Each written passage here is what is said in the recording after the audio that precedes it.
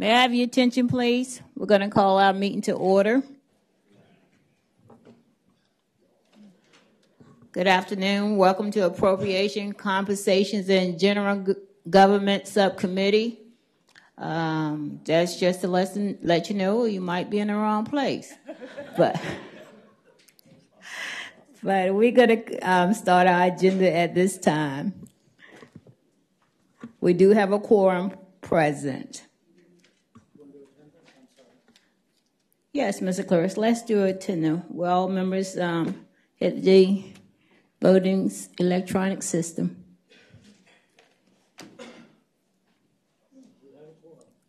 A quorum is present. The meeting will come to order. The first bill on our queue this afternoon is Delegate Knight, House Bill 51. Yes, ma'am. House Bill 51 is a situation where we had in Virginia Beach, and it's also happened in Delegate Bulliva's district. He's chief co-patron of this bill, so we both have personal situations where this has happened. What happened is in my situation, we had a police officer that was disabled. He wanted to keep working, but he was physically disabled and could not work. So he checked about going out under the line of duty statute to see what kind of insurance he had. He was told, as Virginia Beach was administering this program at the time, he was told that you are covered, your wife, and all of your children up to age of 26 and any subsequent children that you may have. He subsequently had a child. He was covered for a few years. The child had some issues where it required some insurance. It was fairly expensive. Then when the state took and started to administer this program, then the state says, we didn't cover subsequent children, so he's kind of hung out to dry. And there's one other thing, but I believe, Mr. J, did I have a substitute, sir? Yes. There is a substitute. Move the substitute. It's been motioned and properly second that we accept the substitute. Yes. All in favor, use the voting sign aye. Aye. Nay opposed.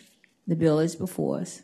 And Madam Chairman, what I believe the substitute says and makes sure of is now the Line of Duty Act is being administered by the state is very clear verbiage where it wasn't clear before. So what it says was before anybody that was in this limbo period, which we can't find but maybe a dozen people in the entire state, so we don't know, as these children get to be 26 years of age, or they will attrition off. So this, I think, is very minimal as to the budget, and as attrition goes, they will roll off. Madam Chairman, I'd be glad to answer any questions. Are there any questions from the committee?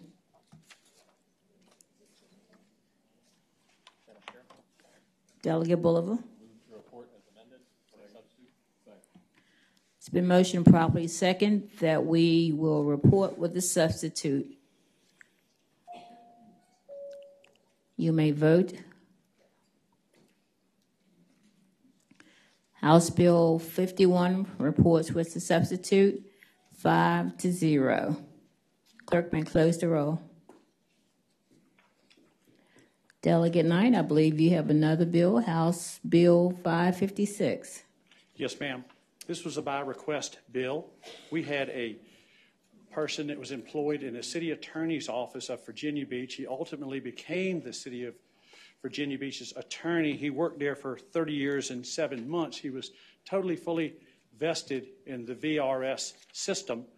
Then he was appointed a circuit court judge, and he has been a circuit court judge now for a fair amount of years, and this gentleman feels like he has accumulated VRS through his city attorney, and now he feels like he has accumulated some as a judge. He thinks that when he retires as a judge in a couple of years, that in his mind he won't get the benefits due him. He thinks there ought to be some sort of merge to these benefits, and Michael J. has been working with me on this. He knows some of the numbers also. So what the bill says is it would provide him annual retirement not to exceed, I believe it says 78%, unless he becomes a judge of 5 or more years. It's kind of a specific carve-out. It only affects probably very few members in the state. Mr. J may know better than me on the numbers, but the gentleman feels like that almost he's worked for free for the last X amount of years as being a judge, and he would like to get some retirement accounted for those years of service also. Are there any questions from the committee?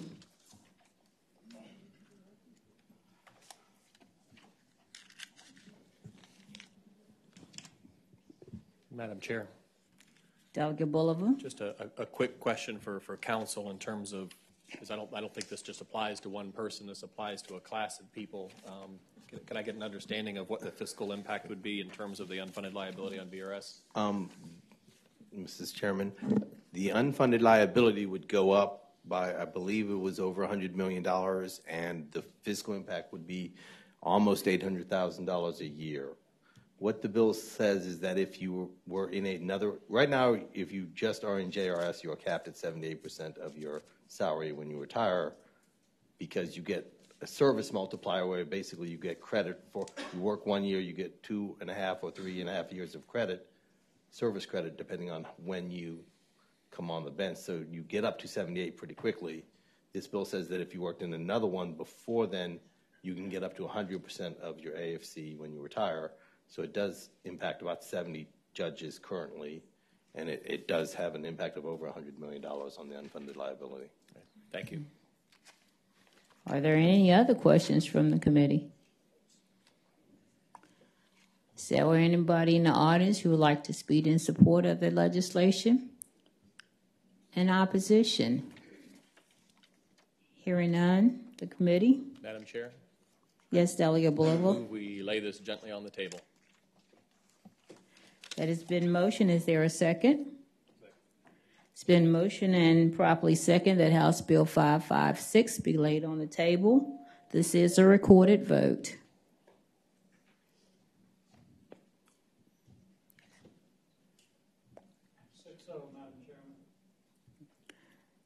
House Bill 556 is laid on the table with a vote of 6-0. The bill reports. Thank you, Delegate Knight. Oh, it reports. That's pretty good. I mean, I'm sorry. I'm sorry. I shouldn't have told It's you. laid on the table. Thank you, Madam Chairman. Thank you, Delegate Knight. Madam Chair, if I could, just to say thank you to Delegate Knight for carrying House Bill 51. That's not a lot of people, but it means a lot to those families that's impacted. Yes, sir. And the parallel, the companion bill passed the Senate subcommittee today, too. Thank you. Thank you. 1 out of 2 is not bad.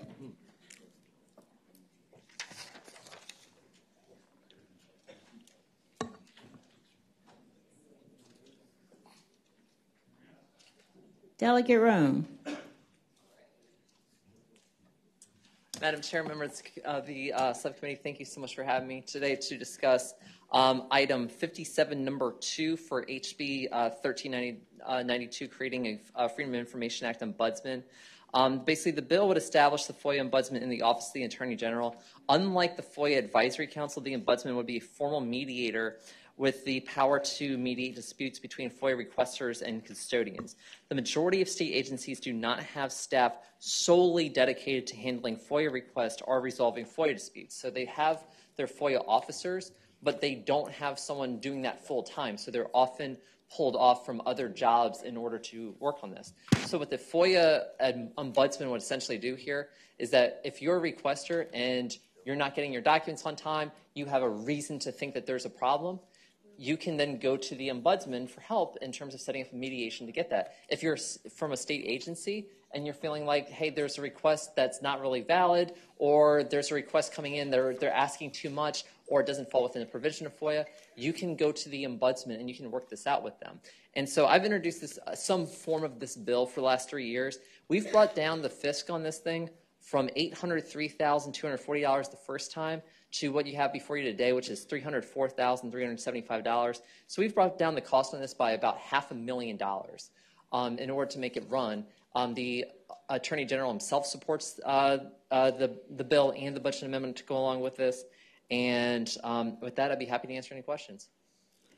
Are there any questions from the committee?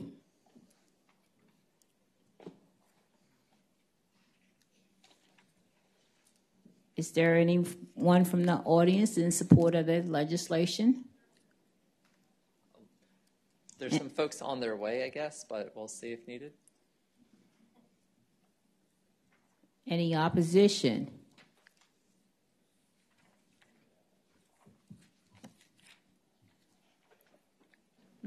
Madam Chair, this is a question, and I don't know who could, probably the staff could answer for me. So she's asking for a position, but that's the Virginia Freedom of Information Advisory Council. What exactly are their duties, and how would it compare to a ombudsman and their duties? Madam Chair, I'd be happy to answer the delegates' questions if you wish. Okay. Go right ahead. Did you want? Did the staff? Okay. Okay. All right. The Freedom of Information Act Advisory Council issues advisory opinions related to the Freedom of Information Act and is a resource for state agencies as well as local governments. And their advisory opinions, are published online and they are a resource. The bill, the ombudsman position would be mediating disputes, but it would be within the Office of the Attorney General, not within the Freedom of Information Act Advisory Council. And Madam Chair? Delegate Room. And so, Madam Chair, I would just tell a delegate, the main reason for this, there's a few different things here. The FOIA Advisory Council cannot issue binding opinions, nor do they have the power to mediate FOIA disputes. And so by housing this within the executive branch, the first thing that we're doing here is we're making sure that there's not going to be a judicial conflict to begin with. And the second is that we're giving them actual authority to bring people together in a way that the FOIA Advisory Council simply doesn't have. In 2018, when I first brought this legislation up, the Department of Legislative Services told me that when I was trying to empower the FOIA Advisory Council, for example, to have just more power in general to be able to do stuff like this, they told me that would be unconstitutional, that I did not have the ability to do that for an advisory group. The advisory group also only has one executive director, who does a great job, by the way. I mean, no criticism of him. He's fantastic at what he does. But the other issue is that the FOIA Advisory Council only meets sometimes once a quarter, or they're supposed to be meeting once a quarter, but sometimes it's like once every half a year that they're actually getting together. And so whereas the FOIA Ombudsman and the paralegal working for the FOIA Ombudsman here per the request, these are people who, this is their job. This is what they just do every day.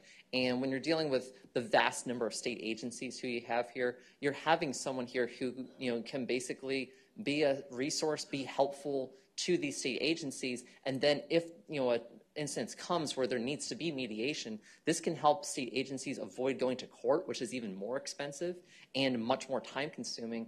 And it also, I think, will help the FOIA officers as well, considering that they're already very time strapped as it is when they're trying to make room for their FOIA, basically for their FOIA officer responsibilities at the same time dealing with the other aspects of their full-time job. Thank you, Madam Chair. Are there any other questions from the committee?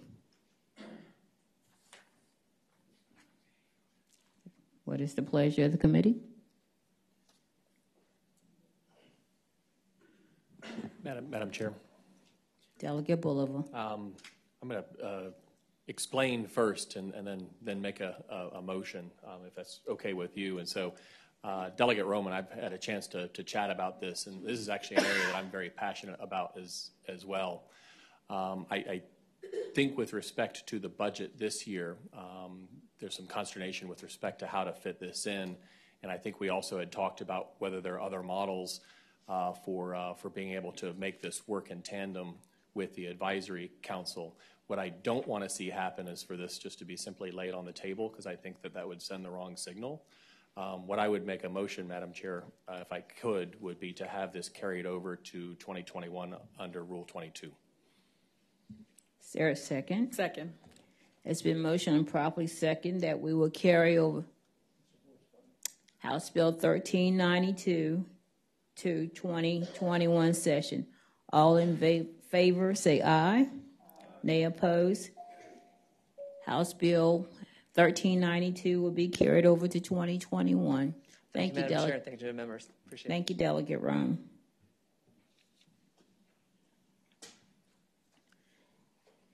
Continuing on, I see Delegate Bell.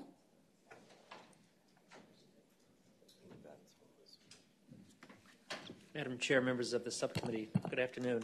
Good This is afternoon. House Bill 351.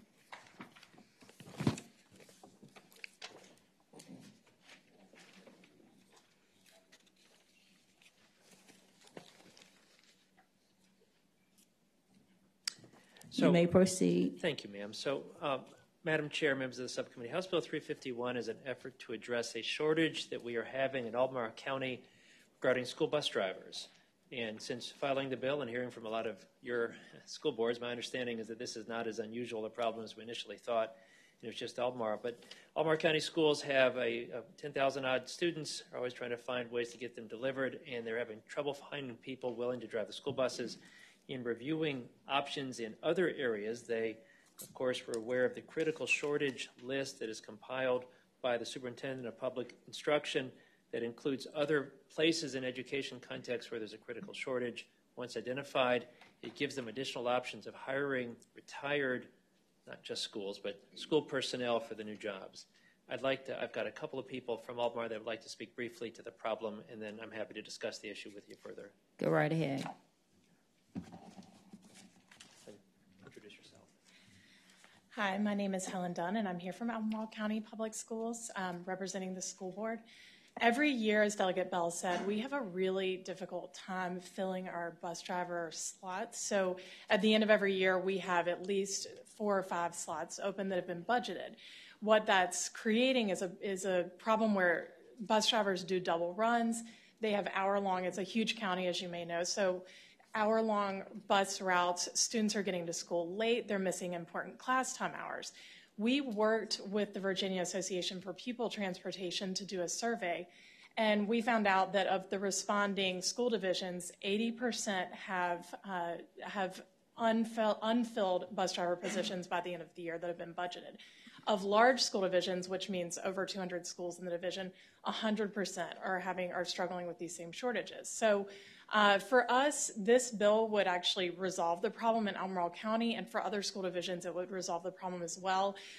In many, it would at least alleviate the problem. So for us, it would make a difference. People don't really realize how important bus drivers are in terms of just keeping our students safe, having responsible drivers, and also people who are experienced and know how to handle all those kids on a bus. So this would make a huge difference for us and for school divisions all over the Commonwealth. Thank you. Thank you, Ms. Dunn. I wanted to ask Ms. Dunn a question. Ms. Dunn? Sure. Yeah, Ms. Dunn, before you leave, may I ask, Madam Chair, Delegate McQuinn. what is the salary of a bus driver, the beginning salary? It's hourly, and it varies, but we're at about $10 an hour in the school division. It's going up to, $11 an hour. So we've been trying to raise that every year. We're getting to a higher and higher salary, but that hasn't been enough. We can't compete with local businesses like we have Wegmans, we have Whole Foods. They pay really well. There's a local bagel shop that pays, more than we can afford to pay in the school division. And Madam Chair, that seemed to, and we can talk about that later, seemed to be one of the bigger issues that, the responsibility is a big responsibility to have a large number of young people and the liability issues that come along with that. Right. Once again, we take the greatest gift from my personal perspective that God has given to us, and those who are entrusted, that we entrust them to help take care of our children from early in the morning, whether it's an educator, counselor, whoever it is. We tend to, their wages tend to be, less in comparison to. And so the bigger issue is how do we get to a point that we are actually compensating people for doing such a job that again could be very difficult sometimes. I couldn't agree more. Absolutely. Thank you. Thank you. Madam Chair, members of the committee, Tom Smith with the Superintendent's Association. This is a statewide problem. It's actually a national problem. Part of the difficulty you look at and why it's so good for retirees is you work some hours in the morning and some hours in the afternoon. So when we have labor shortages, it's very difficult to get somebody that's going to do that part of it. And so this bill would help, and we ask you to move it forward. Thank you.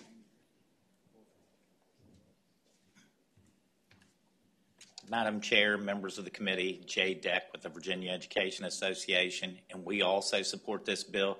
This is very important. I'll be honest, a lot of children are getting to school late, missing classes, a lot of them getting home way late, and then having to try to get in their meal and get their homework done before bedtime.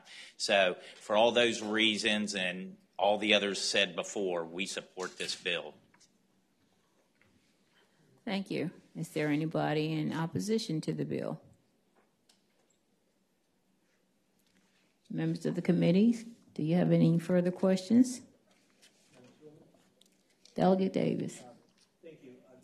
Quick question. I see the fiscal impact's just $205,000. And Delegate, I don't know if you knew or someone here, the people that do the programming, are they already state employees? I don't know the answer to that. This is, so a few things. So it's non-general fund, not general fund. So this would be out of VRS. As you know, they're kind of siloed over here. If you're asking why does it cost $205,000 to do the program, I don't know the answer to that. That was the FIS that was attached. And just two things, if I might.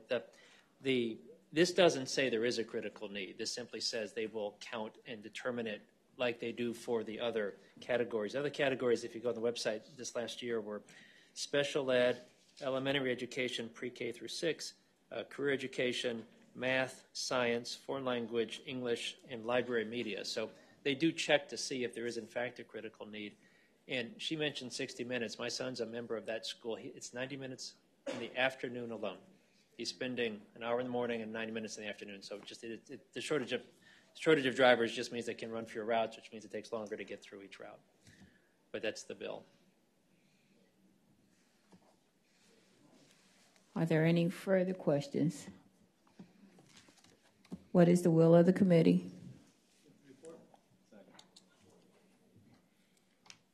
It has been motioned and properly seconded that we report House Bill 351.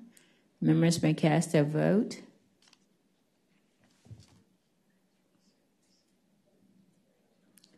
The bill fails to report with a 3-2 vote. Oh, passes. There we go. I'm just reading this thing all wrong. Passes. Delighted, but thank you. 3-2. Thank you. The bill reports. Thank you.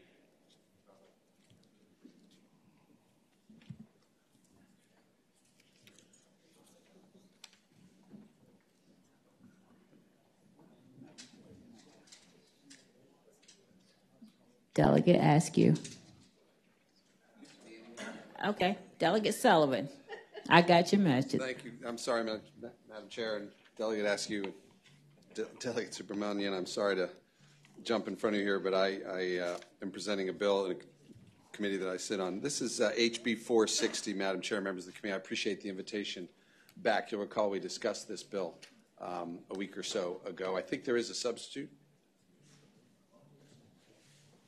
Is there a substitute? It's been motioned and properly seconded that we accept a substitute. All in favor, use the vote and sign aye. Nay opposed, motion is carried. Delegate Sullivan. Thank you, Madam Chair. The substitute makes a change in the way the payment to Mr. Scott will be made. I'm happy to answer any questions about it, but the most important reason that I'm back here is that I was asked by Madam Chair and other members of the committee to come back and tell you just a little bit more about Mr. Scott, who's the gentleman who was wrongfully convicted. So let me just take 90 seconds of your time to tell you a little bit more about Mr. Scott. I can tell you, Madam Chair, members of the committee, that Mr. Scott was 19 years old when he was arrested, and he has said that the wrongful conviction ruined his life. On a very, very personal level, he had been engaged at the time of his arrest and conviction. The conviction, of course, ended his engagement. Heartbreakingly, his mother died before he was cleared by the Supreme Court of Virginia, so she never learned that her son was, in fact, innocent of this crime. He indicated, of course, that had a profound effect on him when she died. Professionally, he lost the opportunity to enlist in the Navy, as he had planned to do.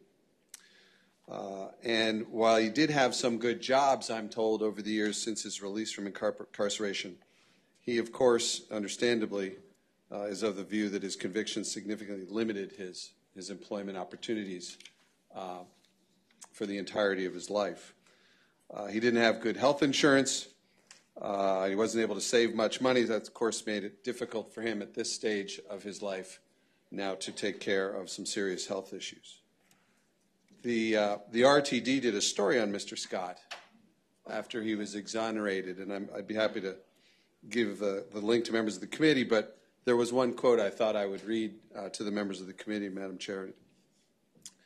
Mr. Scott commented to the RTD, quote, "I had everything planned out. I was going to go into the Navy. I was going to get married. I was going to be a dental technologist. I was going to retire from the Navy at 39, and then I was going to go into private practice, and I'd be getting ready to retire again for a second time. But with a conviction like that, things don't work that way." So that's why I'm here before you, Madam Chair and members of the committee, to, under the statute available to us here in Virginia, to get some compensation for Mr. Scott for his wrongful conviction and incarceration. Thank you. Are there any questions from the committee?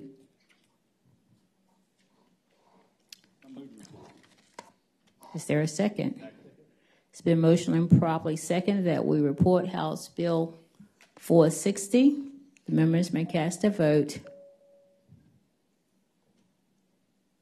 House Bill 460 reports with the substitute, 5-0. Thank you. Thank you, Madam Chair, and special thank you to staff for helping with the. Madam with Chair, may I make a statement in reference to this, please, just quickly? Mr. Scott's story is one of great sadness, and it truly is one of those painful stories that none of us want to hear. But the reality is that these things have happened, and I don't know if there's any amount of dollars that would be able to compensate Mr. Scott for the grave situation he found himself in. And I personally, whatever formula that exists, I don't think $159,000 is enough to just even attempt to give him back a quality of life that he has lost. All of the opportunities that he would have had as a felon, as one who's going into being incarcerated for being convicted of rape. I mean, those kind of things that just sort of just basically disconnect an individual from society. And I went, personally to try to investigate this a little bit more, talking to the GA's office, talking to several attorneys about what else we could do for Mr. Scott. And it all went back to the formula that exists that we, have developed, the General Assembly, about 20 years ago. And I said that if we could do anything for Mr. Scott and anyone who would come down the road, and for that matter, to those we have used the same formula to call ourselves compensating them for such injustice, that this is one of the things that we need to put on to make certain that we go back and get a group to look at the formula, and how do we decide that $159,000 will compensate Mr. Scott for what he has had to endure. And I I am not going to leave this alone. You know, we have to go on with Mr. Scott and let Mr. Scott go on with his life. But this situation and the formula that's been created is even a greater injustice. And I think that we are obligated. And I always say when you have an opportunity to do the right thing, then do it. And so I don't know what committee looks at this. I don't know how we will move forward.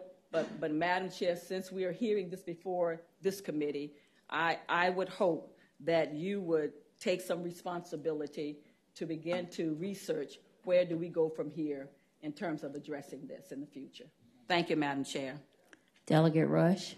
Thank you, Madam Chair. And I would like to concur with what my good friend just said. And this situation is a little bit different because his time of incarceration was short compared to the amount of time he's lived since.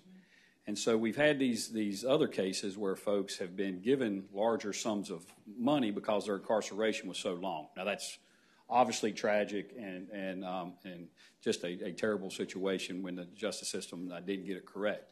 But in this gentleman's case, he's lived a lifetime. It's about 27 years being labeled a rapist. And so there has to be a way that we can quantify, not the emotional part, but financially, that situation. And I would love to work with the delegate and the chair, Madam Chair, over the next year to try to come up with something that we could do next year. Thank you, Delegate. And certainly we do take your opinions and your recommendation. Certainly is something that we can look at over the summer, looking at a different kind of formula, because hopefully this won't have to come up too often, but still when someone has suffered so much tragedy and loss of their life, this amount of money certainly doesn't heal the pain. But thank you, Delegate Sullivan. Thank you, Madam Chair, and Delegate Rush, thank you, and count me in. In my time here, I've done too many of these. Thanks. Okay, continuing with our agenda. Delegate Askew, thank you for your patience.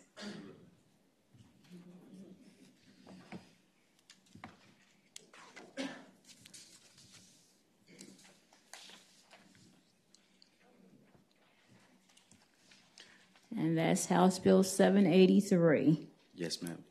Good afternoon, Madam Chair, members of the committee. Today I have House Bill 783.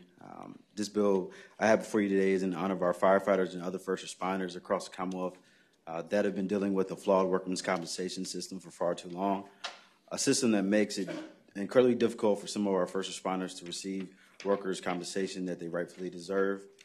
During the 2019 General Assembly session, legislation was introduced to add brain, colon, and testicular cancers to the presumptive statutes, as well as align the cancer presumption process with heart and lung benefits by shifting the burden to the employer. While this legislation saw momentum by adding the 3 additional cancers, it passed with their reenactment clause and sent to the JLARC to do further review. That study showed in concluding in 2019, and it confirmed what our firefighters have been saying all along. According to the study, the statutory requirement to prove contact with a toxic substance that caused a firefighter's cancer is unreasonably burdensome and possibly counter to legislative intent. In 2019, just last year alone, we lost Captain David Hughes, whose family's here, of Norfolk Fire and Rescue, and firefighter and paramedic Heather Callahan of Chesapeake to occupational cancer.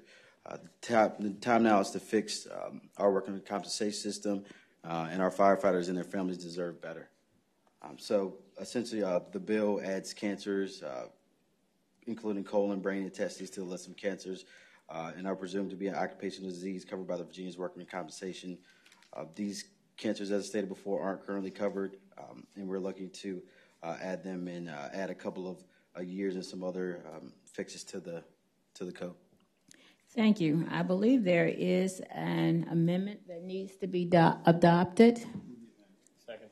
It's been motioned and properly second that we accept the amendment to 783. All in favor, use the vote and sign aye. Aye. Nay opposed. The bill is before you. Do any members of the committee have any questions? Delegate Bolivar? I would move that we report as amended. Thank you. Do you have anybody here who would like to speak in support of the bill? Yes, Madam Chair, I do. Good afternoon, Madam Chair. Erin Rice on behalf of the Virginia Professional Firefighters. We are back again this year, hoping that this is our year that this bill does pass and makes its way to the House floor. Today I'm joined by the family of Captain David Hughes, who gave his life in service to the city of Norfolk and the residents there after 27 years. I will let his widow, who has been here all day patiently waiting, to speak on this bill in his honor and memory, and I ask that you vote favorably on it. Thank you. Thank you.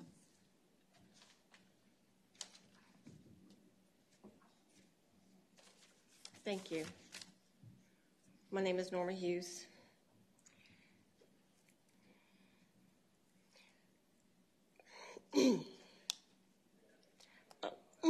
Sorry.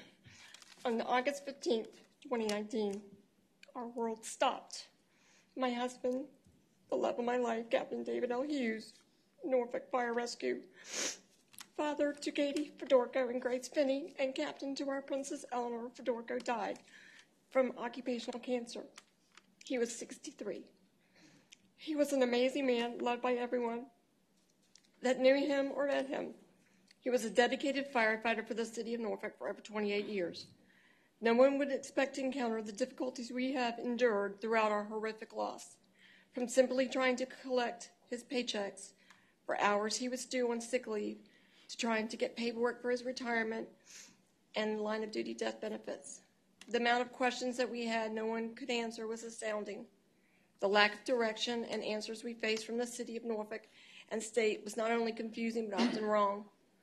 When we become a firefighter, it's not just you, it's your entire family that become a part of this brotherhood. Firefighters and their families depend on a level of support and guidance from the city that they dedicate their lives to protect. Captain David Hughes lost his life in the service of his city, and we have found the level of support the city utterly lacking. Lucky for us, Captain Hughes was a longtime member of IAFF Local 68 Union. Union 68 was not only rallied for Captain David Hughes' cause, but also supported, comforted, and helped our family from the very beginning.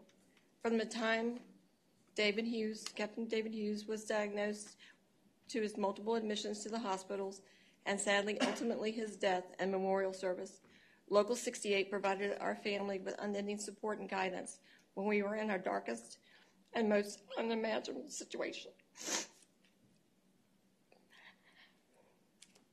The union not only took care of our family, but most importantly for their brother, Captain David Hughes.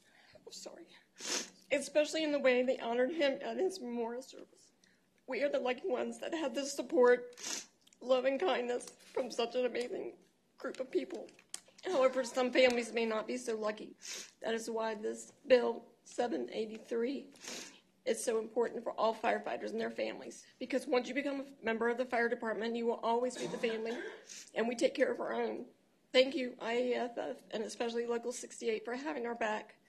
We are the family of Captain David Lee Hughes. Norfolk Fire Rescue will always be eternally grateful. Rest in peace, Captain David Hughes. We love you to the moon and back walking, and we'll miss you to the end of time. Thank you for your consideration in passing House Bill 783 and allowing us to tell our story. Thank you, Mrs. Hughes. Good afternoon, Chair, members of the committee. My name is Keith Johnson, the Fire Chief in Loudoun County, where I represent over 600 career fire and rescue personnel, as well as 800 operational volunteers. I'm also here representing the Virginia Fire Chiefs Association as the second vice president and all of our member fire chiefs throughout the Commonwealth of Virginia. I'm here to ask your support of House Bill 783 by specifically adding the presumption of compensability for certain diseases to include the cancers of colon, brain, and testicular to the list of cancers that are presumed to be an occupational disease covered by the Workers' Compensation Act, and remove the requirement to link a cancer diagnosis to a specific toxic substance. The process should not require an unattainable standard of proof for the brave men and women who selflessly serve all of our communities. According to the Joint Legislative Audit and Review Commission recent study, the statutory requirement to prove contact with a toxic substance that caused a firefighter's cancer is, I quote, unreasonably burdensome and possible counter to the legislative intent. This bill is supported by all the major fire and EMS stakeholder organizations from across the Commonwealth of Virginia that have met and taken a position on increased cancer coverage for firefighters throughout Virginia. The issue of improving cancer coverage for firefighters and emergency medical personnel is one of the key legislative priorities for 2020. On a personal note, I am a fourth-generation firefighter. My mentor was my father, Raymond, who succumbed to brain cancer at 56 years old. You see, he was a firefighter all his life, a past chief, county fire commissioner, serving his locality proudly until his death at his very young age. You see, my children never got to know their grandfather because of his long, drawn-out death, his suffering, and my financial hardship to my mom and family. Let's listen to the JLAR committee, who stated, according to Johns Hopkins University researchers, it is unreasonable to require firefighters to document exposure to carcinogens that cause their particular cancer, because doing so is pretty much difficult or impossible with existing technology and is cost prohibitive. Additionally, require a firefighter to identify a single carcinogen that is known to cause his or her type of cancer appears counter to the purpose of the presumption, which is to relieve firefighters of the need to prove that occupation caused the disease, and add colon, brain, and testicular cancers to the list of cancers presumed to be caused by firefighting. Thank you. Thank you, sir.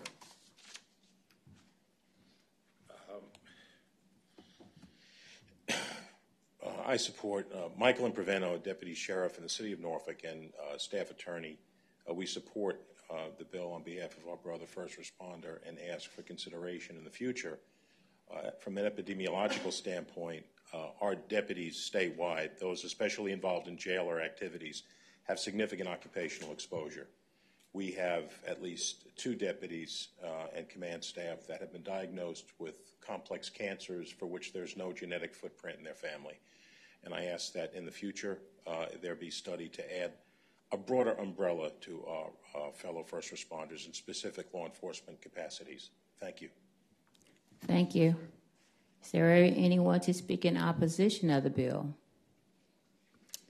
Hearing none, thank you so much, Mrs. Hughes, for coming before this committee with your remarks. And certainly we want to thank your husband and our condolences to him, but thank him for his service to the Commonwealth. At this time, it's been motioned and properly second. The members may cast their vote. House Bill 783 reports with the amendment 5-0. The bill reports. Thank you, Madam Chair, members of the committee. Thank you. Delegate Conver Fowler.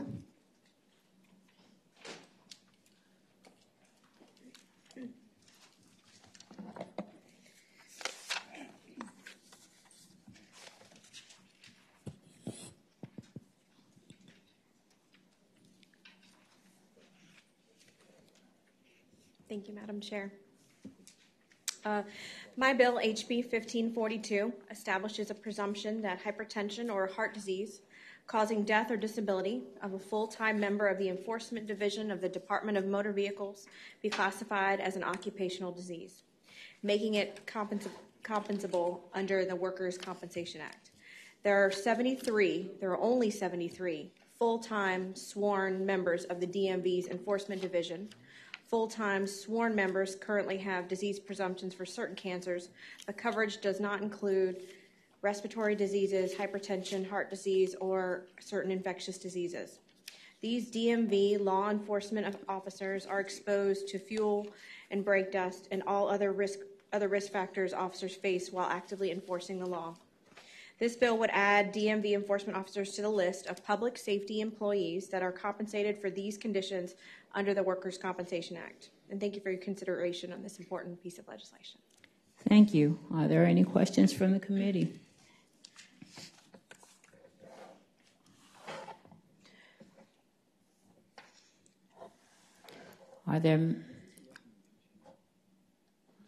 Madam Chair, was this a recommendation of JLARC study? No, this was not a recommendation. As a matter of fact, what the JLARC study found was related to the hypertension and heart disease presumption. They said that, there's currently no time requirement, and the only recommendation they said was we should consider implementing a service requirement for that presumption, because it said actually public safety personnel. That presumption, there's not strong evidence. There is some studies that show a link between hypertension and heart disease and public safety personnel, and there are some studies that show there's actually a lower incidence rates for those employees. And it said one thing we should do for that presumption is we should actually put in a service requirement. Right now, there's no service requirement about years of service you have to be before you qualify for it. Delegate McQuinn. Madam Chair, I see the bill that we passed before in terms of the firefighters. I think it was 12, and then it had to be 5 years of service that we reduced, I think. That's for the cancer presumption, yes. Right. This is a different, yes. This would be, and this is for basically heart disease. Correct. Okay. Would this be the only, well, no, because the analysis said that there's already other firefighters, state police, local police that would also. This would add DMV consideration to the code. Right. These other ones are already in the code. Okay. So is the standard 5 years, or is it, do you know with the others that we are covering? Madam Chair, I'm sorry. Delegate McQuinn. Yeah, I'm just asking, what is the... Well, for the cancer one, ours was 12 years, and according to JLARC, that was the highest in the nation. Okay. They said most had 5, and they put 5 in for, and the bill that was just adopted by the subcommittee reduced that to 5. Okay. This one has no clock service, and what the JLARC study said was, if anything, this one should have a very high service requirement, because the incidence of hypertension and heart disease really occur over a long, long period of time. And they said, even as I said, for heart disease and hypertension, some studies showed no link between public safety personnel and those conditions. Some studies showed a link, some did not. Thank you. Are there any other questions? Madam Chair, could I? Delegate Fowler. I would just like to point out that we're just asking for parity. We're asking for the same for the DMV enforcement officers to have the same as the Virginia Marine police officers, conservation police officers who are full-time sworn officers, of the enforcement division of the Department of Game and Inland Fishery, the Capitol Police officers, special agents of the Virginia Alcohol Beverage Control Authority. We're just asking for parity for the DMV, the 73 workers across the state. Is there anyone from the audience in support of this legislation?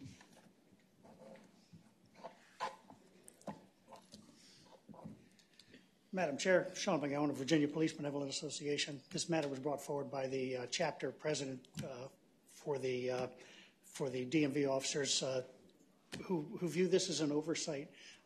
They are fully qualified, fully trained, face the same risks as, say, state troopers doing the exact same job. These are not administrative positions. These are frontline law enforcement officers who deserve this coverage, just like the list the delegate read to you of everybody else who's covered. And as an organization and our members, we support it. Is there anyone in opposition to the legislation?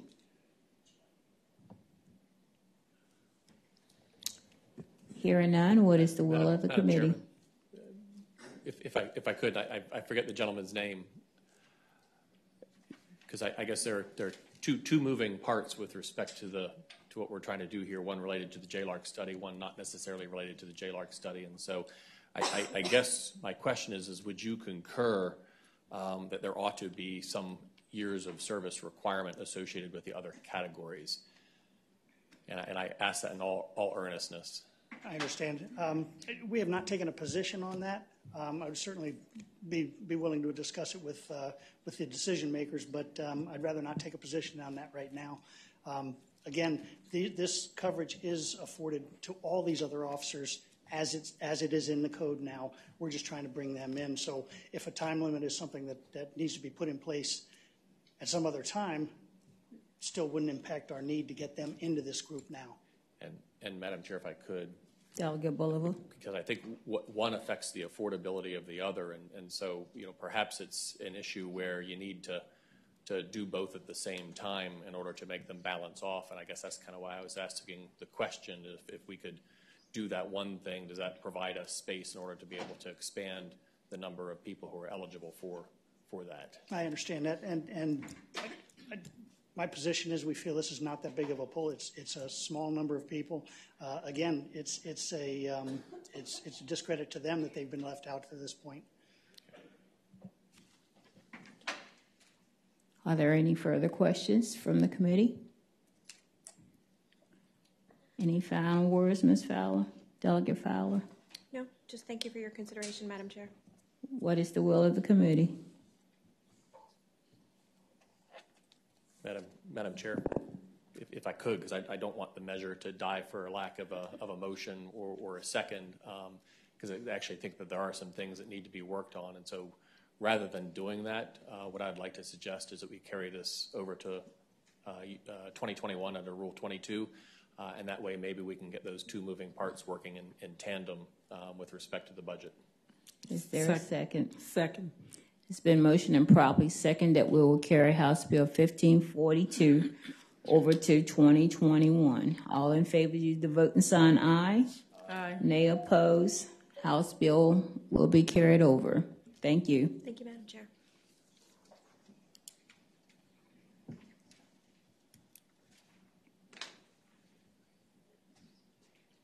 Delegate Superman.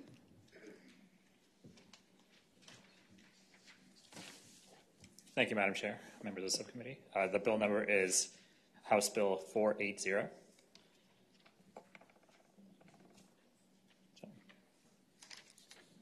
Madam Chair, this legislation is simple. It allows counties to provide retirement benefits to full-time 911 dispatchers.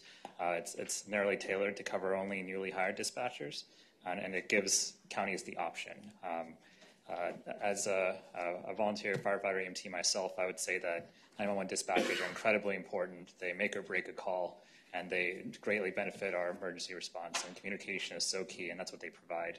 And we need to make sure that we recruit and retain great dispatchers in the state. And so I have Joel Kite from Fauquier County Sheriff's Office who can speak more to that.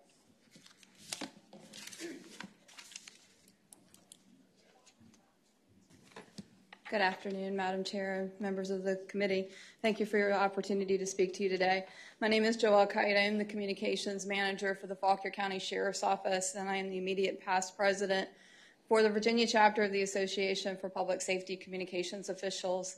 I have been a public safety telecommunicator for 22 years. I also have a background as a volunteer firefighter, emergency medical technician intermediate. I would like to offer some information from a Project Retains, a study that was done by the International Association for Public Safety Communications Officials. This project was done to help communications centers retain public safety telecommunicators. In that study, they indicated that there was a national turnover rate of over 90%. Compared to a 10% turnover rate in other government jobs, 15% turnover rate of nurses, 27% turnover in private business, and 45% turnover in just general retail. They also indicated that 66% of the employees reported that better retirement of the sworn personnel was a source of tension in their centers. This is one of the things that we've been trying to work on for a while now, and working with also the national level with equal opportunity and the inclusion of public safety telecommunicators as first responders, as we are truly the first of the first responders. Would also like to share that Fairfax City offers the enhanced retirement to their public safety telecommunicators. I know they're on their own retirement system, but they are a source of loss for us as other telecommunications centers, that we lose our people to them because they offer better retirement and better benefits plans. Maryland has also enacted legislation that recognizes public safety telecommunicators as first responders and is working on offering them enhanced benefits as well. I'll answer any questions that the committee may have for us. I know I have others who would like to speak in support of this bill. I ask that you support this bill and support public safety telecommunicators as first responders. Thank you. Other individuals in support of the bill?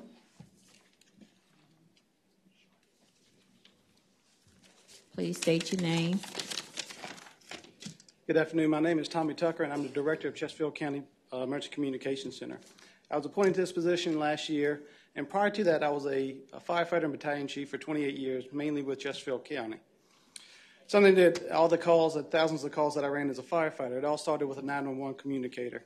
Just to put this in perspective, as a firefighter in a department, they run 130 calls per day for the entire county.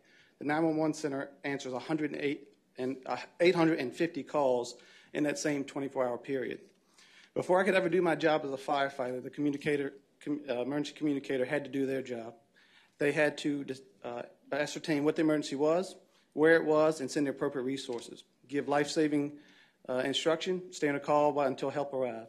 The mental stress and listening to people on having their worst days can be overwhelming and takes a toll on the well-being of communications officers, just as it does as the people in the field.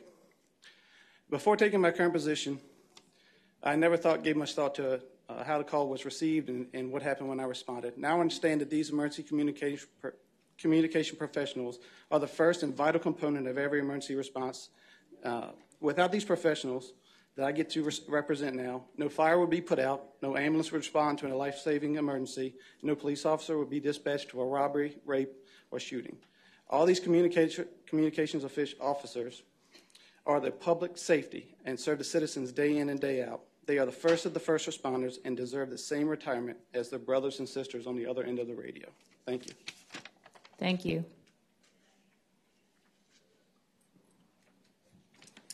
Madam Chair, a member of the committees, my name is Tracy Zing, and I've been with a 911 dispatcher and supervisor for 24 years. I'm here in support of House Bill 480, which provides enhanced retirement benefits for 911 telecommunicators. If you ask around, most people understand that 911 telecommunicators are first responders and an integral part of the entire system that works to save lives. However, our government and retirement programs do not. We are still classified as clerical workers in most systems, and even though we provide life-saving benefits every day. There's statistical proof that citizens CPR saves lives. My colleagues and I are the ones that provide those instructions. We're the ones instructing someone to stay calm during a violent situation, and in most cases, guiding them away from a violent offender and to stay safety. We're the ones comforting a loved one after loss and listening to them scream after being faced with the worst situation of their life. We handle someone's worst day over and over and over again, often with only minutes, if not seconds, in between calls. The emotional and physical toll that creates cannot be understood by someone not living it every day. We live the highs of delivering a baby and the lows of listening to someone kill themselves on the other end of the phone. We must react in a moment's notice to save a life and ensure that our police, fire, and EMS units are safe every day. We hold the highest level of responsibility and liability. We are the first of the first responders and should receive enhanced retirement benefits like our partners in blue and red.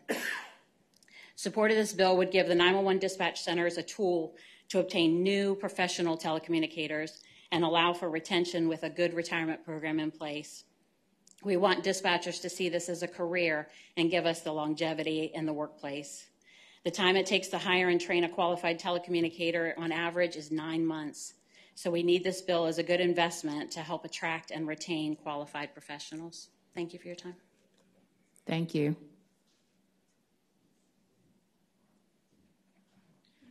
My name is Denise Crowder. I come from Dinwiddie County. I'm the Director of Emergency Communications. I have about 26 years of experience in the emergency communications field. And over my 26 years, I've seen a lot of changes, everything from technology to liability to the call volume and even the call type. The one thing I did not see over my 26 years is how we look at our 911 dispatchers. We look at them as administrative assistants, secretaries. Sometimes we even look at them as female or male transport officers when shifts are low for the sheriff's office. At this time, I'd like to ask for your support in recognizing them as first responders in the House Bill 480. So much has been said. I'll make my comments short. My name is Thomas Nolan. I'm retired from the city of Richmond, 911 center and a police officer for 28 years. And during that time frame, I had opportunity and the privilege of running the 911 center, and I found out the level of effort it took to hire somebody that we trusted in the law enforcement field, polygraphs, background checks, opportunity for us to hire somebody. We did the hiring blitz because our attrition rate was so high. And when we had over 100 people come one day to test and have opportunity to test for us, we had 3 applicants that made it through. That's the scope of work and the level of effort is tremendous. And when we have somebody that's trustworthy and somebody that can do the job, it takes a tremendous amount of trust and time to get them to the right place so we can know that we can save our lives and save the lives of the citizens they serve. So thank you. Appreciate your efforts, sir. Thank you. Thank you for sharing your story. Are there any other questions from the committee? Yes, ma'am.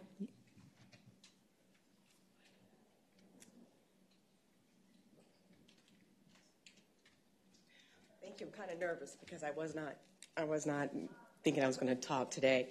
My name is Debbie Foster. I'm with James City County Emergency Communications Center. So thank you for the opportunity. Thank you, colleagues, for representing us today. Whew,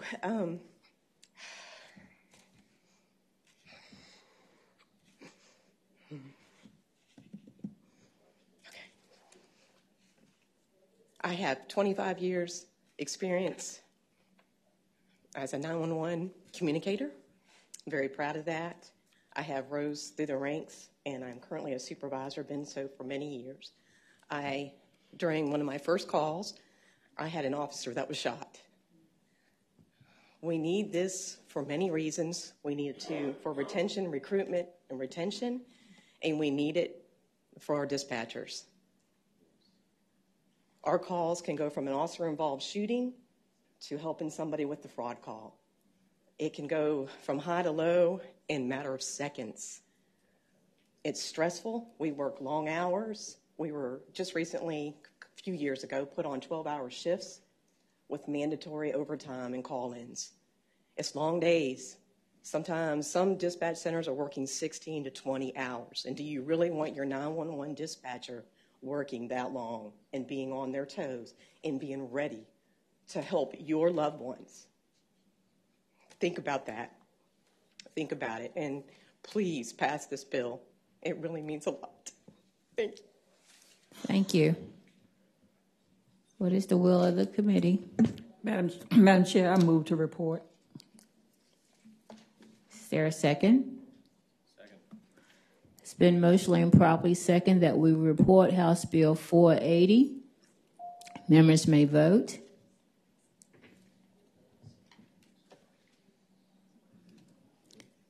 The bill reports 5-0.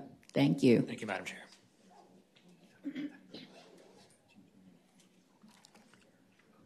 Delegate Kilgore. Thank you, Madam Chair. I have House Bill 1558, Workers' Compensation Ombudsman Program, and it came out of, it was referred from Commerce and Labor to here, and it sets up an ombudsman program at the Workers' Compensation Commission. This is came out of the JLARC report that recommended the need for an ombudsman, and so we have a high percentage of injured workers, 40%, who attempt to navigate this process without attorneys. And this is one way that we could help those pro se litigants get through this process. I think the money for this is non-general fund monies that it comes from the Workers' Compensation Commission, but I believe we have to have approval from the Appropriations Committee and approval in the budget for this to move forward. Are there any questions from the committee?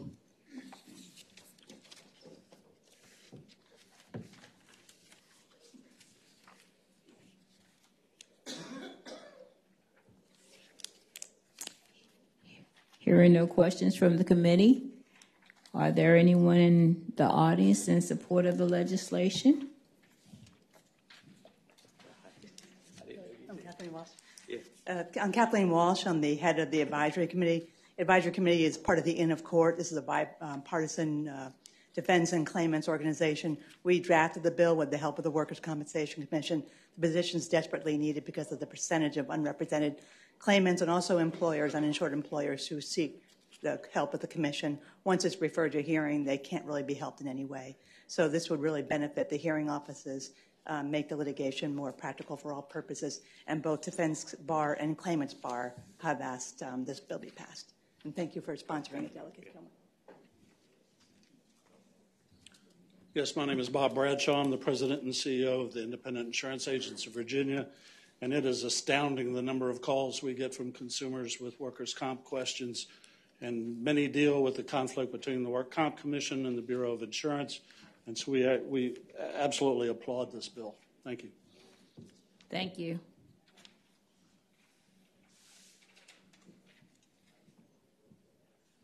Delegate Kilgore, final words? No, I appreciate your consideration, Madam Chairwoman, and hope that we get a favorable report. Thank you.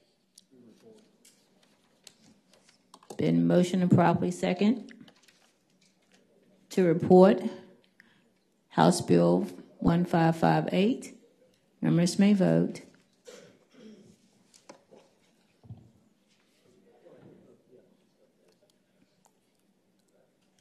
The bill fails to report 2-3. Thank you, Delegate Kilgore.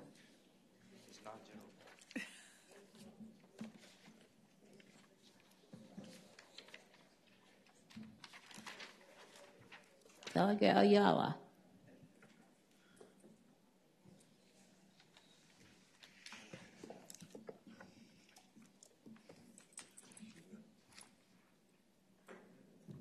House Bill 775.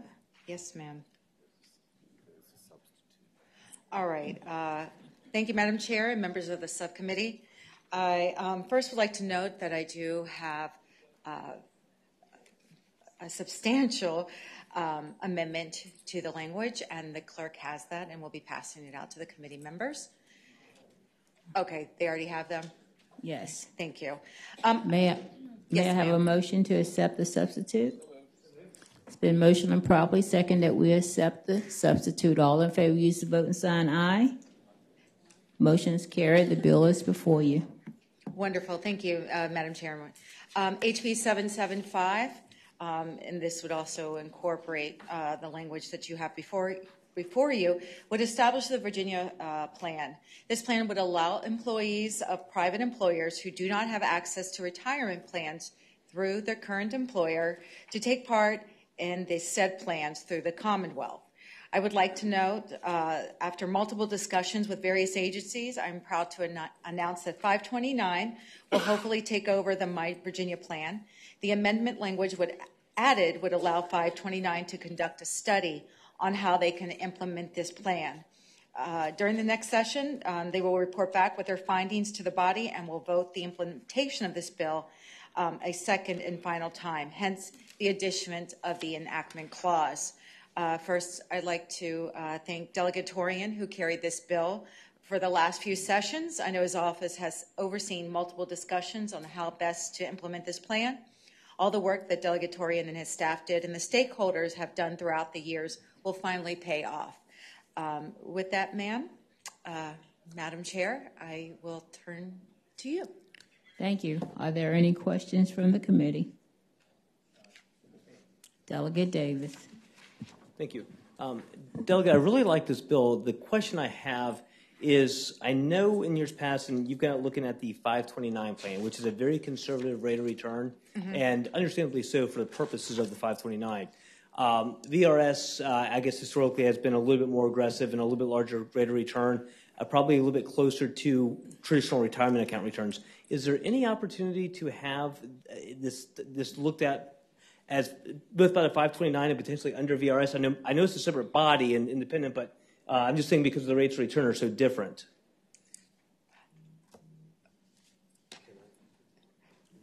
Yes, go right ahead. This bill has been proposed for the last 3 or 4 years. Originally, there were 2 versions. One was having VRS do it. VRS is sole, their sole obligation is to look at public employees. Yes. This is not a proposal, and there are numerous issues of keeping this separate. Treasury had it, but they didn't think it was the best place for them. Yes. This is really just contracting with private mutual fund companies to provide, to lower the admin costs. So this is really just purchasing a 401k invest or mutual fund. So you can do this through 529 or through VRS, but really 529 is the best place for it. It's not taking the 529 investment portfolio. Okay. This is 529 working with private companies that do mutual fund investments and getting low admin costs to get the money and get a sort of an economy of scale by getting enough people signing up so that the companies will come and want to do it relatively cheaply on their admin cost. So that's what this bill is designed to do. Wonderful. And may I one quick follow-up, if I may, Madam Chairwoman? Delegate Davis. Thank you. And maybe directed to you as well. But then would this allow individuals to have a catalog of mutual funds to choose from, as well as receive the same tax benefits that one would receive had they gone through their employer with their own retirement accounts, whether it be the 401k or other monies invested? Yes, and all of this is particularly voluntary to that employee. So the state and employers are not on the hook for the gains or losses, just to add to that conversation. Thank you. Madam Chair, I do, when it's appropriate, have a few people who'd like to speak on behalf of the request for study. Go right ahead. Stakeholders, I should say. Yes. I have Natalie from AARP. Good evening, Madam Chair, members of the committee. I'm Natalie Snyder. I'm the State Advocacy Director for AARP Virginia. As you all have been informed, this has been before committee for several years now.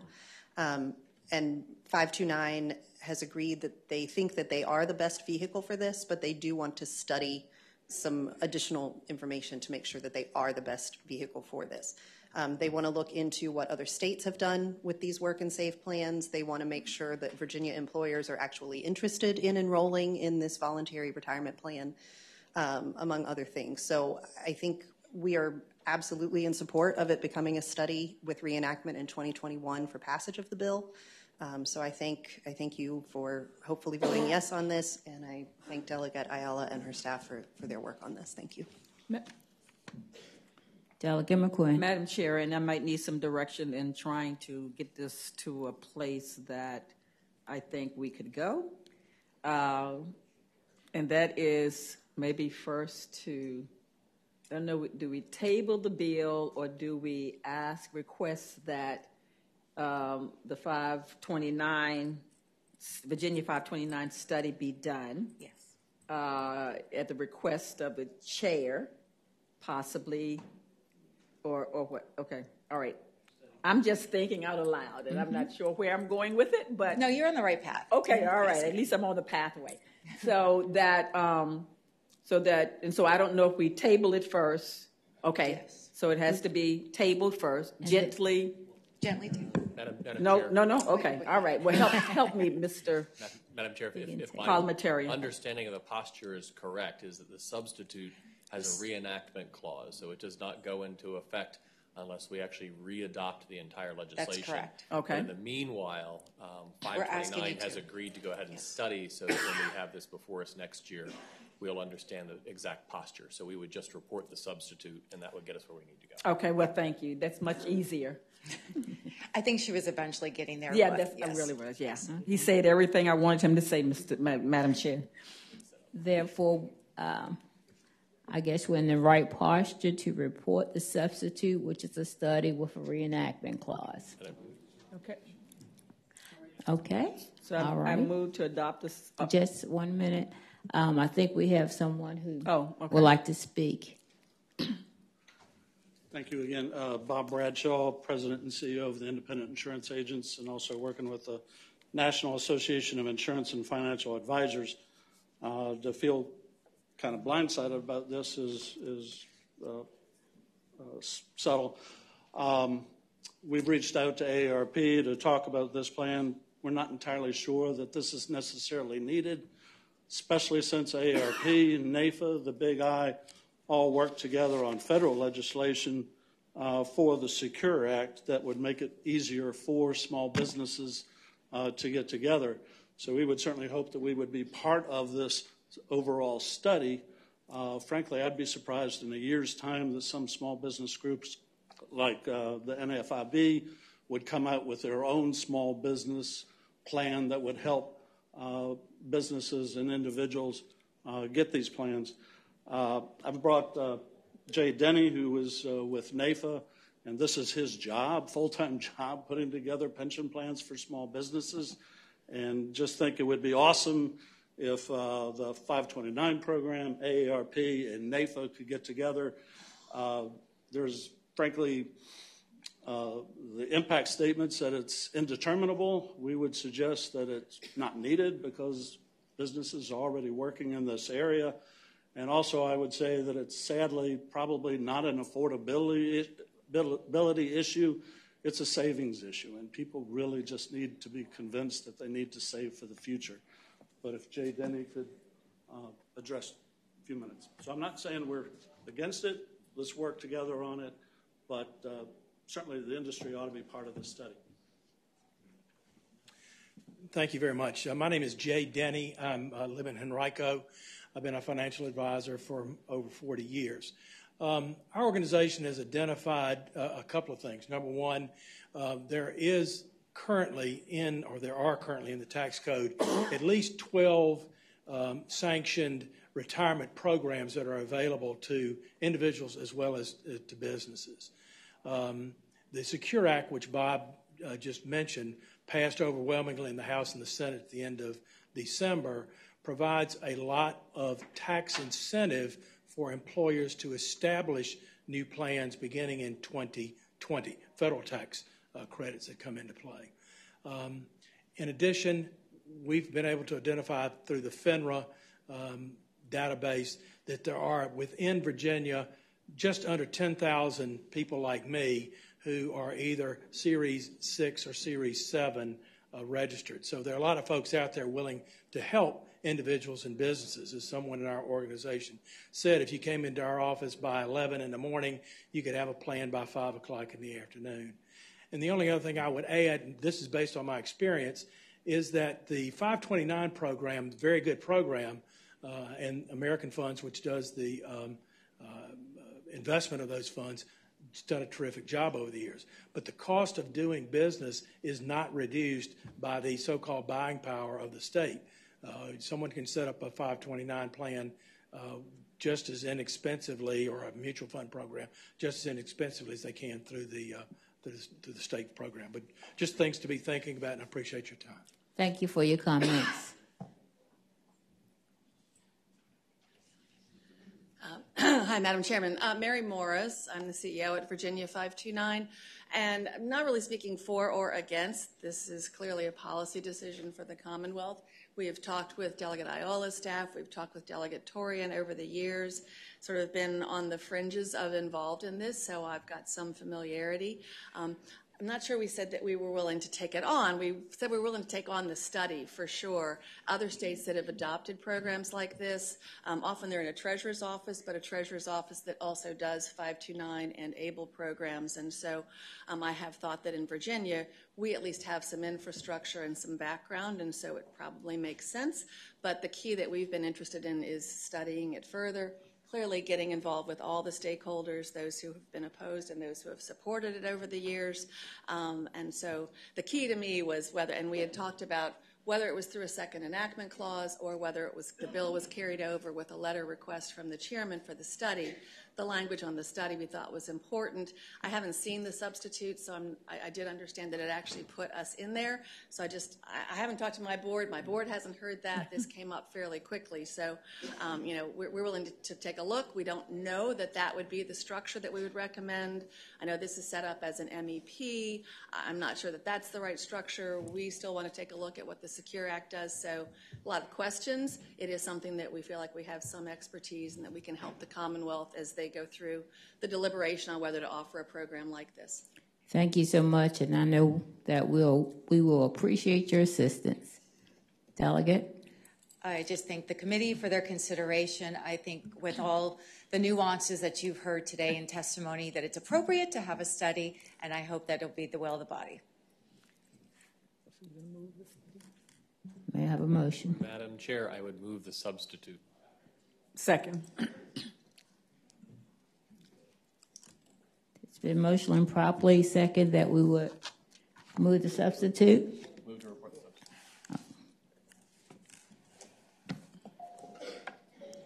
Committee may vote.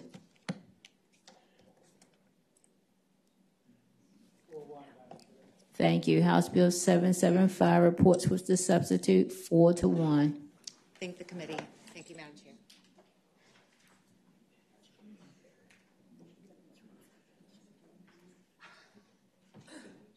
We'll lose our quorum. Yeah. Boy, hurry up. Okay. Delegate Guzman. We got 3. We're going to roll in. We got 3 to roll into lose.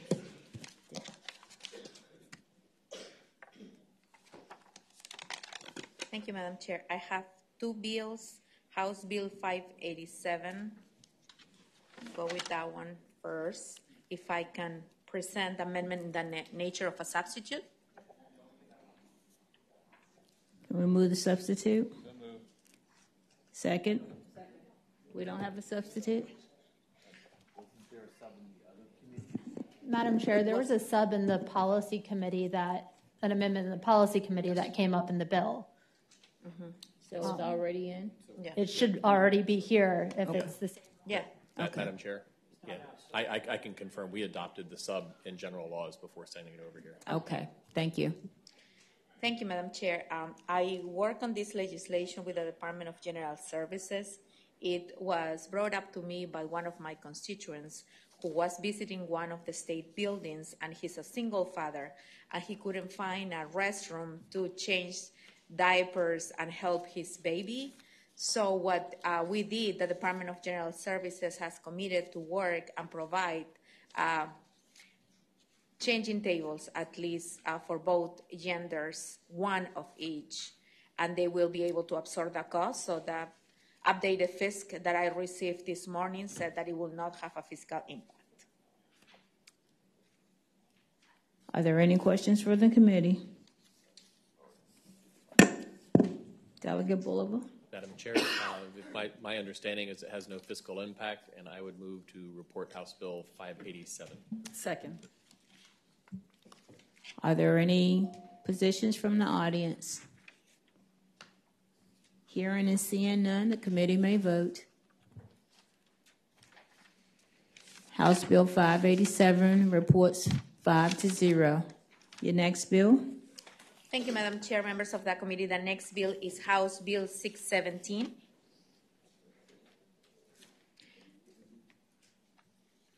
And you may proceed. Thank you, Madam Chair.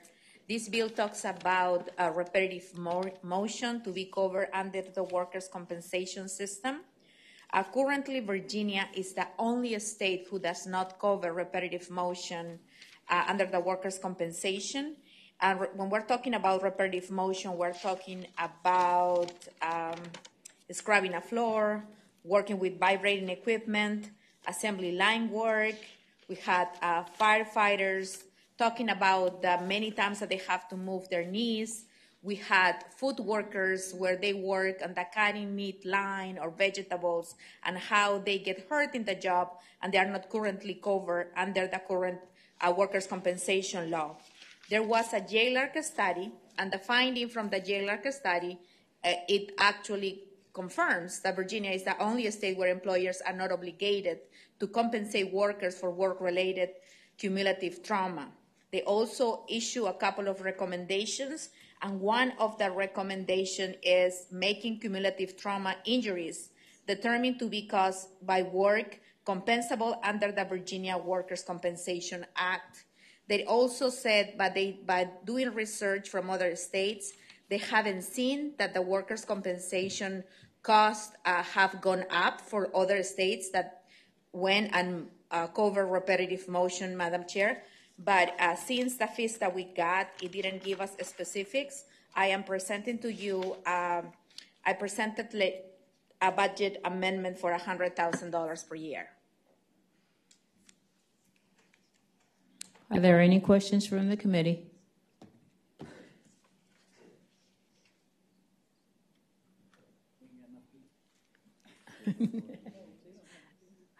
All right. There are no questions. Are there anyone in opposition?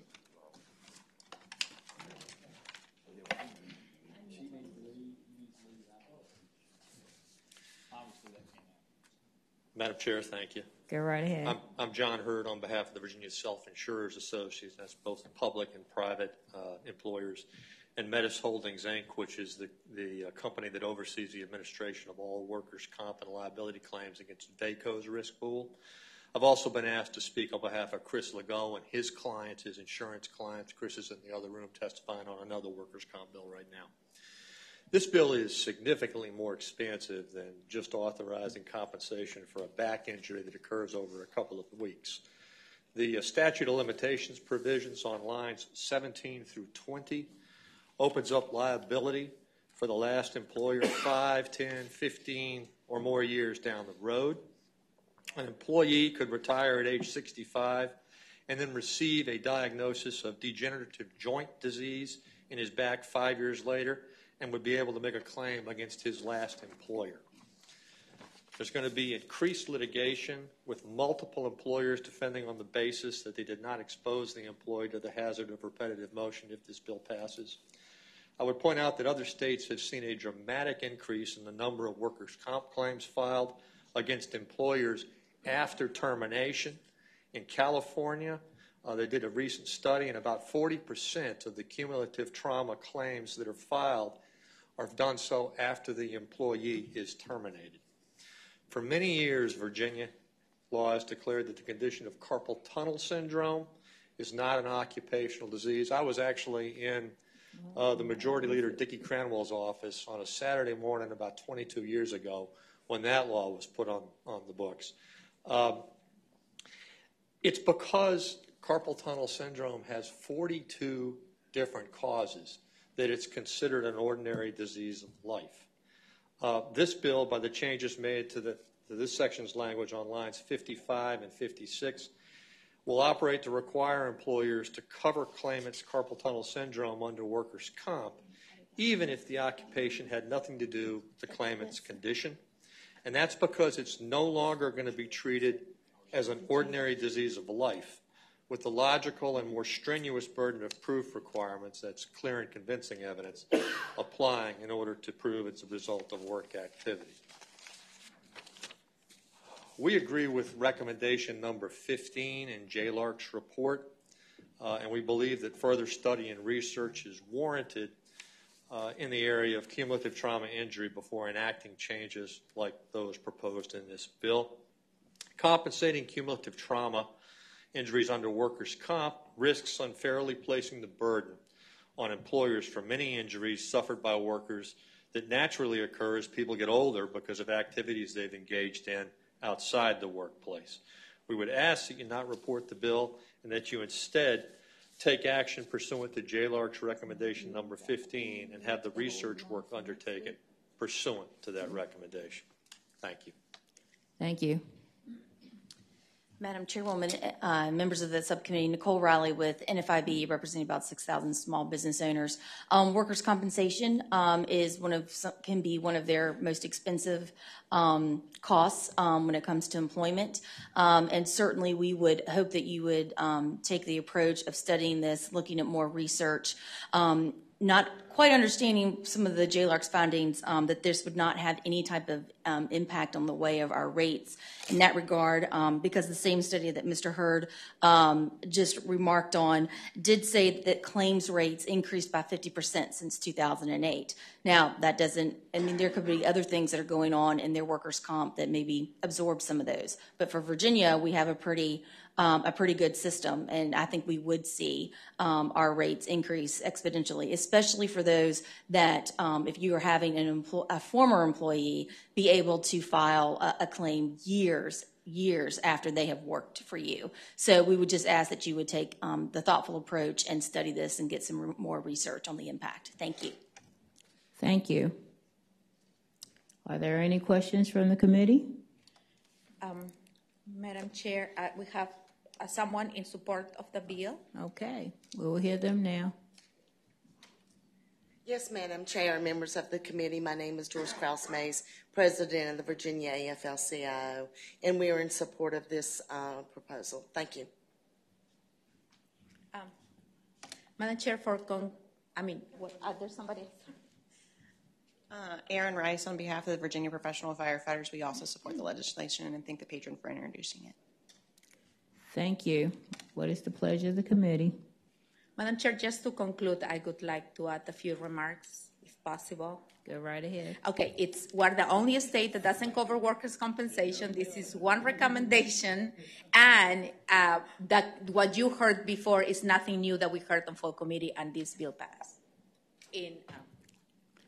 Madam Chair, I move to report. Is there a second?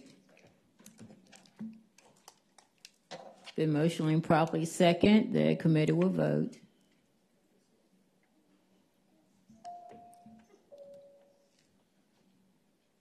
Thank you. The bill reports 3-2. Thank you, Madam Chair, members of the committee. You got lucky, Delegate Guzman.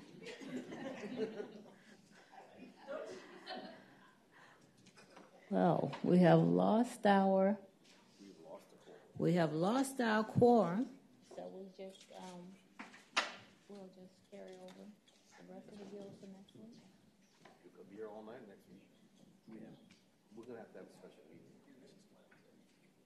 Okay. One more special meeting? Yeah. Okay. We're going to have a special meeting. Yeah.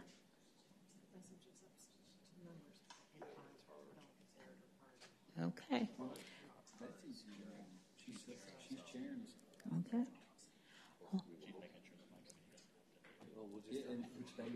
We were supposed to do the chairman's bill.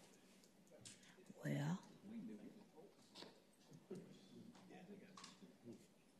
Yeah. So how we do carryover? So we just.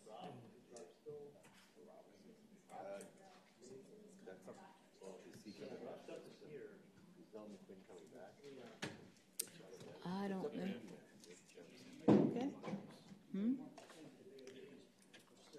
Yes, we will be at ease.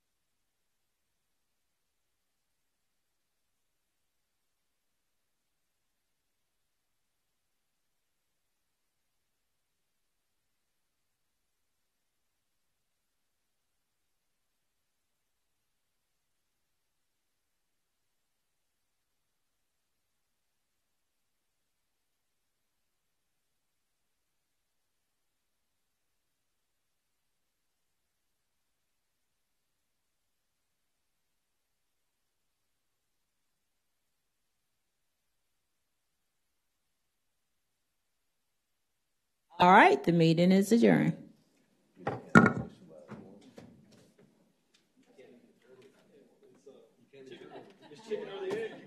We have to wait for